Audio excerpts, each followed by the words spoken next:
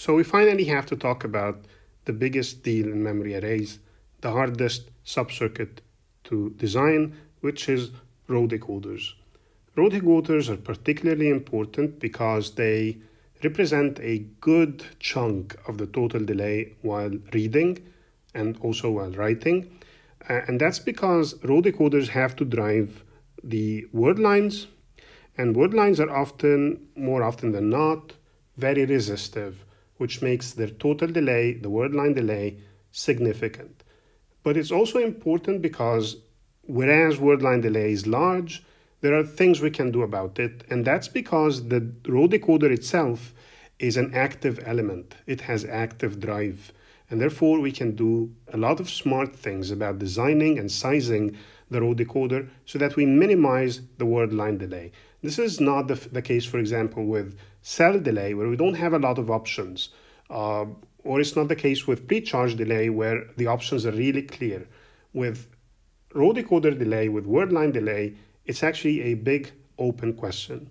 So once again, a row decoder is a true decoder, meaning that it is a circuit element which has inputs, n inputs, and produces 2 power n outputs. There's only one active output in the row decoder. It could be active high, as is the case in NOR ROMs and in SRAMs and DRAMs, or it could be active low, as is the case in NAND ROMs and NAND flash memories. But the only distinguishing feature is there's only one active element at a time. It's also important to notice that sometimes we can disable the entire output of the row decoder so that every single line is disabled. This has to be the case, for example, when pre-charging to avoid any pull-down network being activated at the same time as the pre-charge network. But this is just a small modification to the outputs of the row decoder. So in essence, a row decoder is a circuit which asserts only a single output at a time. And at a fundamental level, the row decoder is just a set of AND gates, and each of these AND gates is going to be enabled. It's going to have its output equal to 1 only for a unique combination of the inputs to the row decoder.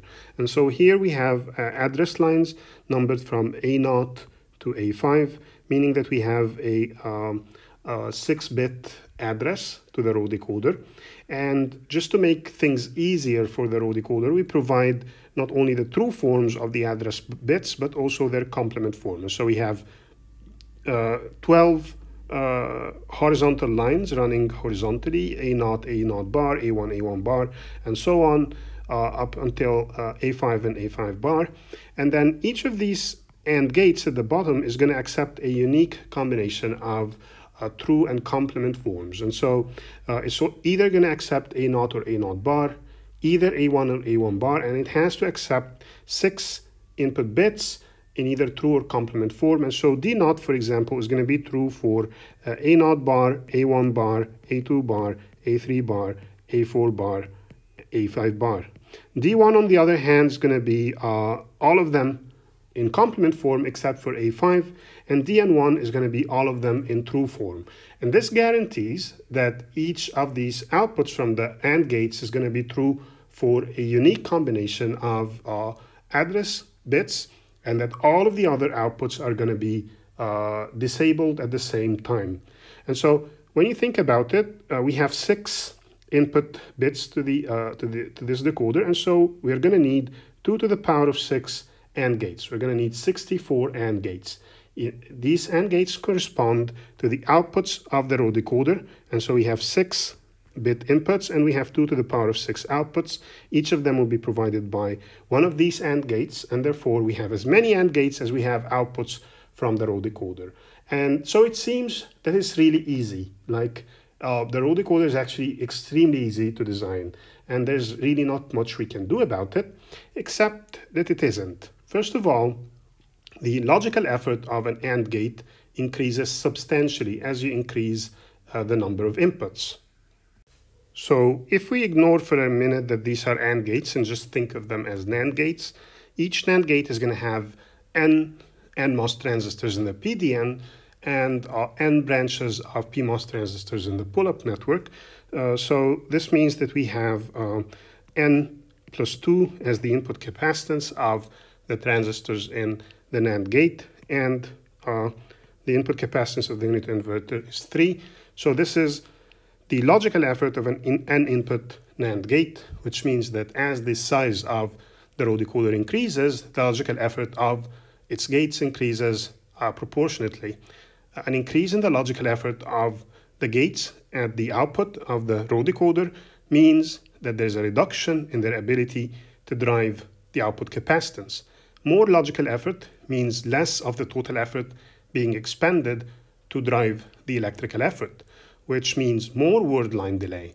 So the bigger the row decoder, the bigger the word line delay, which is obviously something you would expect. I mean, it was the same case with column decoders, but for column decoders, the increase was logarithmic. That's number one. And number two, there wasn't much you can do about it.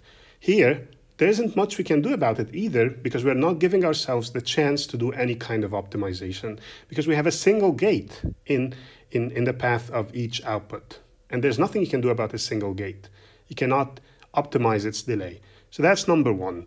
Number two is that as you increase the size of the decoder, the sizes of these gates, meaning their layouts, also increases. So assuming that you have standard cells for arbitrarily large NAND gates, the size of each of these standard cell layouts is going to increase as you increase the size of the gate. And that means that this row decoder is going to increase in size. And not only so, but the distance between each output line and the other is going to increase as these NAND gates increase in size.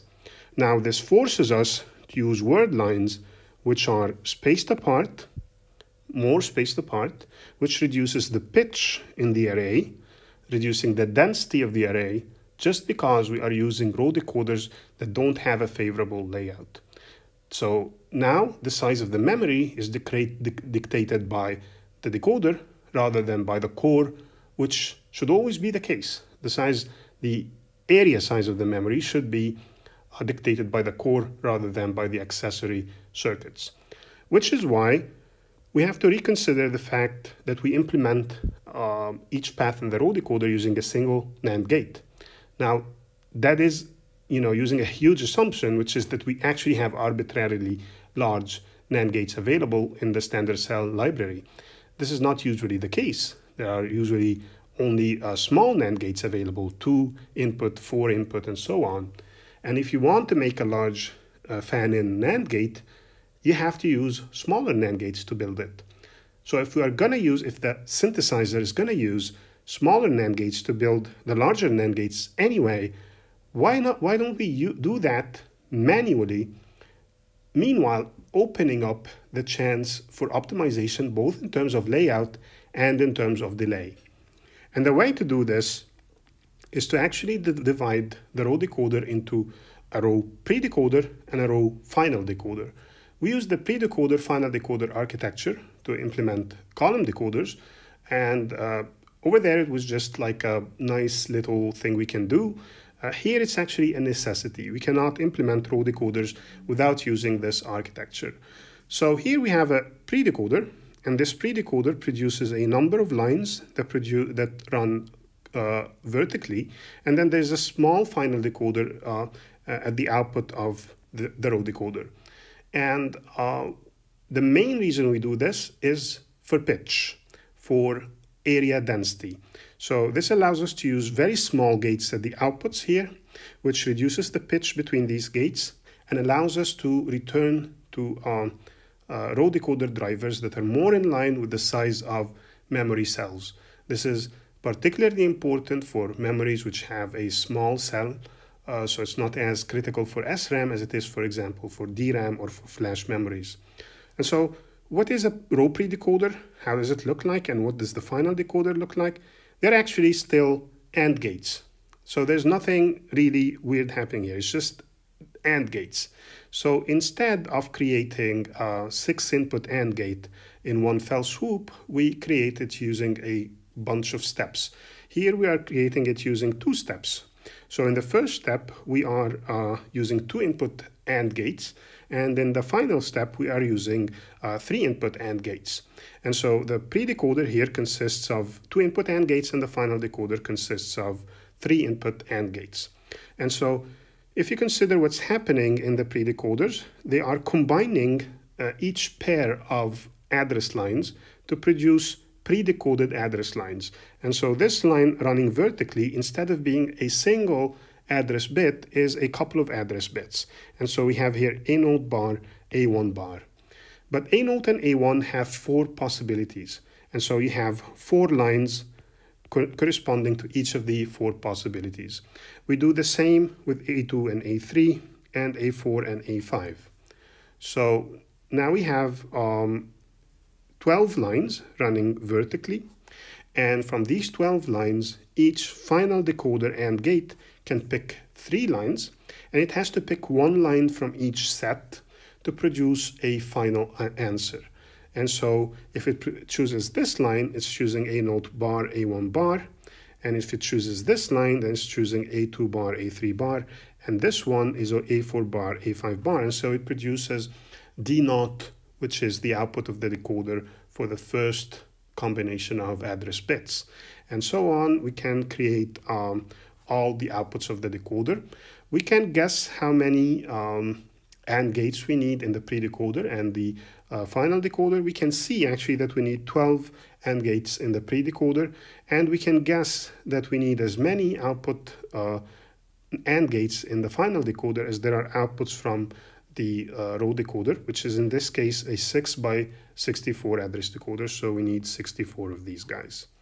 Now, we chose to have a pre-decoder which is 2 bits long in this implementation, and a final decoder which is 2 bits long, which is 3 bits long. We can also choose the opposite. We can have a 3-bit pre-decoder and a 2-bit final decoder. As you can see, if you compare these two, all we are doing is we are trading off the complexity of the pre-decoder and the final decoder. In the implementation at the bottom, we are using bigger pre-decoder gates, and we are using more of them. And what we gain instead is simpler final decoder AND gates. In fact, this is a table showing the trade-offs we can have between the pre-decoder and the final decoder for a 16 by 2 power 16 decoder. So this is a decoder that has 65,000 more or less output lines. And we can choose to have the final decoder be 16 input and the pre-decoder being 1 input. In that case, there's no pre-decoder. We are just using one single AND gate to produce the outputs, and it has to be 16 input long. And the disadvantage of this is that we have a very large pitch between these AND gates and the final decoder. At the other extreme, we could have nothing in the final decoder, and we can have all of the complexity in the pre-decoder. And this solves the pitch problem. It pushes all of the complexity down to the pre-decoder, but it has a disadvantage. And that disadvantage is that we don't have any driver working horizontally. And so when you look at the architecture, these gates are driving the word line. In that option, we would be driving the word line through this whole distance without anything in the middle. And so we have a very long line running vertically and horizontally, which is being driven by just the pre-decoders at the bottom. And so obviously these two extreme cases are not useful or practical, and we have to find one of these cases that is more practical. So the question is, the general question is, should we push more complexity to the pre-decoder or push more complexity to the final decoder? Or should we keep them more or less along the same lines? And the answer is we should normally push most of the complexity to the pre-decoder. In fact, we will always assume that the final decoder is only a 2-input AND gate. And therefore, most of the decoding is happening in the pre-decoder. And we just have a final AND gate in the final decoder to provide some drive for the word line itself. So we are going to make a choice to ensure that most of the complexity happens in the pre-decoder. Now, the other question is, when you have a complex pre-decoder, that complex pre-decoder is going to have large NAND gates or AND gates. In this case, the largest for the practical situations are 8 input AND gates. First of all, AND gates are going to be implemented using NAND gates followed by inverters. That's fine. But the question is, do you implement this 8 input AND gate as an 8 input AND gate or as a sequence of smaller AND gates? For example, here we can implement the 8 input AND gate as 2 4 input AND gates followed by a 2 input AND gate, or we can have it as 3 stages of 2 input AND gates. And the answer to this is that we will definitely choose this second option. Although it might look like we are passing through more stages, which means more delay, the fact of the matter is, when we have more stages, that means a longer chain. And a longer chain using logical effort methods allows us to do more optimization to reduce the total delay of the chain while driving the output capacitance. And this is our objective. So in short, when we start designing row decoders, we're going to use very simple final decoders, pushing most of the complexity to the pre-decoder. And secondly, we're going to assume that every AND gate is implemented using 2 input NANDs and inverters.